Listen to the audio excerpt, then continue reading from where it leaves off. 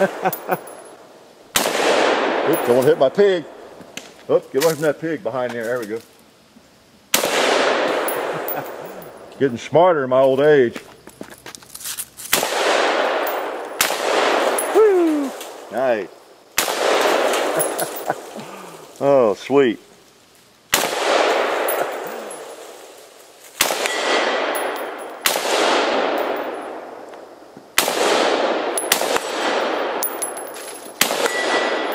Oh, empty, but that's okay. Hey, Hickok 45. Yes, we have a Steyr AUG. How's that for an interesting looking rifle? Bullpup design. I don't think I've ever fired one of these until this week. I have seen them. A viewer lent this to us, and we've had it for about a week. Been anxious to get it out, play with it. We had some other toys we wanted to play with first, but this is pretty interesting. Designed in Austria, you know, in about 1970, and been around. It's not a big secret. Most of you are familiar with it. You know, I'm not an expert on this bullpup design, but it's I guess one of the most successful early ones, you probably could say. You can correct me if I'm wrong on that, but it's the one I'm familiar with, having seen it for a lot of years. I remember being in a shooting match in the late 80s, and a fella had one of these, this exact gun, the A1. This is the early one, and was shooting it, and I thought, what in the world is that thing? But it is very interesting. For those who don't know, the bullpup brings the action and everything back here closer to your shoulder, and that enables you to have a shorter overall length of your rifle. Okay, this thing has a 20-inch barrel. Okay, this is not a 16-inch barrel. It's not a 14-inch barrel. It's 20 inches, and so by bringing all this back, you notice the case is ejecting right there, which of course you can convert it to for a lefty by putting a different bolt in and then popping this off, and then you can shoulder it over here. And of course that would be very important when because it's coming right at your face. But so that's what does that. Let's take a quick look at it here. It's pretty interesting design, and we're clear. See right in there. You know, it's interesting looking at the receiver back here. And push this lever down and look at that. Lo and behold, get that barrel out of there. Pretty handy. I think it's clear. You can see right through there. So kind of a takedown, huh? Pretty interesting. And speaking of takedown, push this across. And comes the receiver, all that, the bolt and everything. So I mean, it's just an interesting design. You can even, let's see if I remember how to do this, take the trigger assembly out without much trouble, with the butt plate off. How's that? I mean, that is like something you would pick up at Walmart, isn't it? It's just like Mattel. You know, if Mattel still makes toys. I always say Mattel. I don't know if they're even in business. Okay, pretty cool. That's the trigger group. So, pretty interesting. Now this is the only part that I had a little trouble getting back together here. See if I can remember what I did there exactly. But it's quite a gun. It's an interesting design. And the advantage, of course, is you have a very short firearm, you know, but yet you still have same firepower. You have a long barrel. You get the same velocity out of your ammunition that you want from a 20-inch barrel. With a gun that is just not, I think it's about 31 inches long or something. So pretty interesting. Bolt slides way back in there. Put them back together here. Your, gas tube, your gas operation up here on the right. As you can see on the right side of the barrel there, it's adjustable for different ammo and that sort of thing. Push that back down in there. Put the pin back across, hold it in. I think we didn't catch it there. Actually, you don't want to push on the bolt. That's what's going on. There we go. Okay. And pop the barrel back in.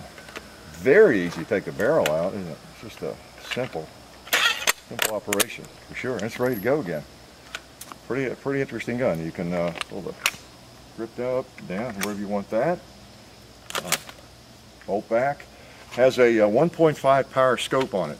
Okay, so it's not a serious, telescopic scope, but it does give you just a little bit of magnification.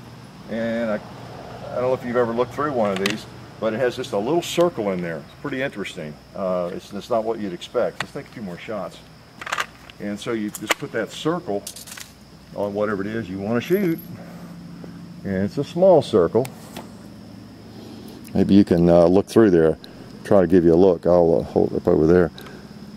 And I read that it was designed to basically encompass a man-sized target, I think at a couple 100 meters, something like that. So it gives you an idea how far away your target is. Let's try the red plate. Basically, it just surrounds that red plate, if you can hold it there. Minor detail. There you go.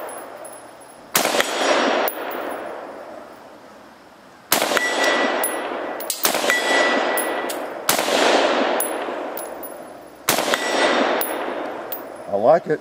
I like it. Oh, John put a 2-liter over there on that barrel, didn't he? Let's see if we can encircle it. Ah, nice. Try a bowling pin.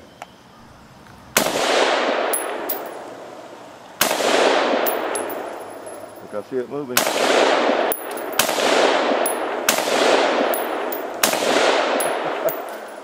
Try that plate some more.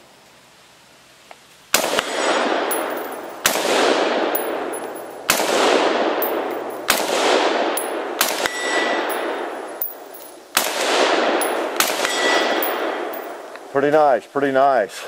Wow. Oh, a pumpkin.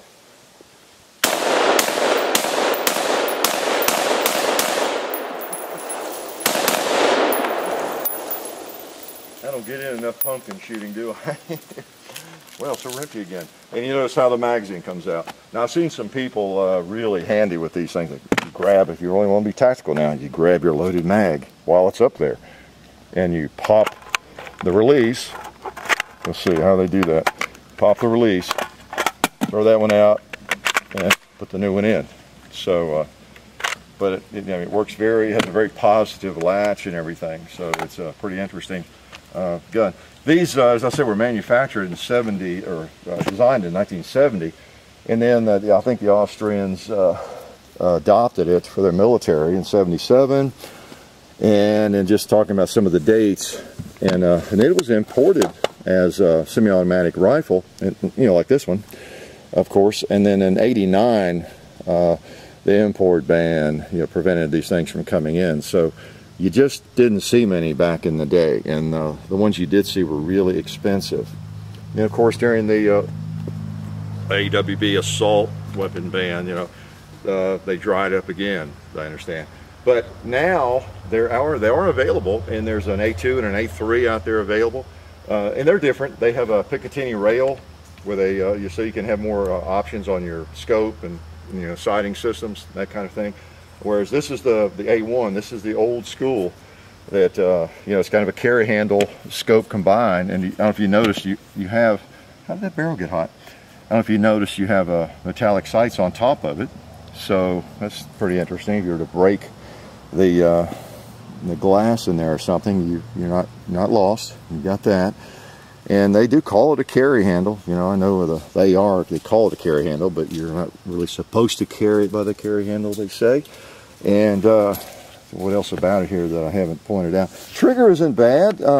People complain about the trigger on these things. I don't mind it. It's kind of crisp, but it's not that hard or stiff. I think on the select fire models, I read that it's a progressive trigger. You pull for semi-automatic, it breaks maybe halfway back, and if you want the fun switch, you pull it all the way back. That's pretty handy if it works well. Never fired one, and it's just got everything you need right there in a small package. And you take that thing apart, if you're just transporting it, you needed just a small space. You see how quick it is to reduce it to whatever length that is. I guess that is about 20 inches, for the entire thing. And then with a magazine, nice. You notice the magazines are clear. You can see the rounds. You've got the larger ones. These hold 42 rounds. You got through 30 round magazines. And these are all the magazines that I have. The owner had in front, which is great. nice supply of magazines there. I think I read that you can get a stock for these, maybe it's just the A3, the new ones, that will accept the AR-15 magazines. So that might be an option, somebody was interested in that. And I'm not sure what the A3s are selling for, but they are available. Put the barrel back on, shoots better with that. Bullpup design, again, your action's right back here, so you can see the bolt in there. There's the bolt face. It's almost back at the end of the style. It's just really strange, isn't it? Most people consider these things pretty ugly, including me.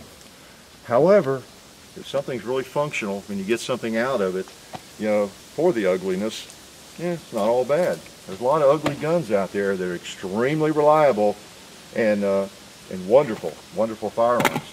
Let's take a couple more shots. You just have to get used to the loading system, you know, because it's back here. Maybe a little handier, you know, if it's up there. But, you know, once you get used to it, it's really not that bad. Just pop it in back there and go.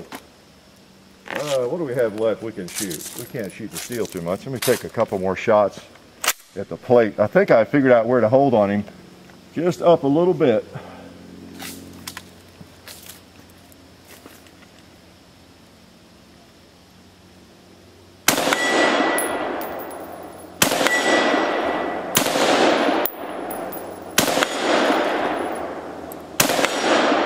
Nice, nice.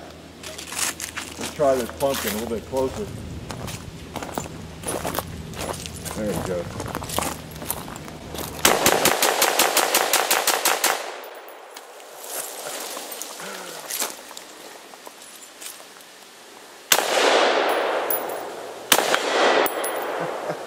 I wanted that pumpkin to know I was there.